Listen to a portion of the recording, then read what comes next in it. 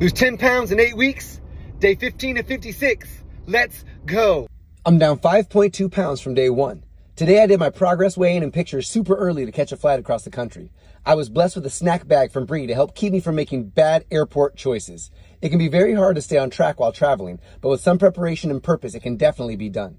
I did eat a couple of the provided bags of almonds and some cranberry juice on the flight, had a chicken salad from Chipotle, and then grabbed some things at the grocery store for the evening.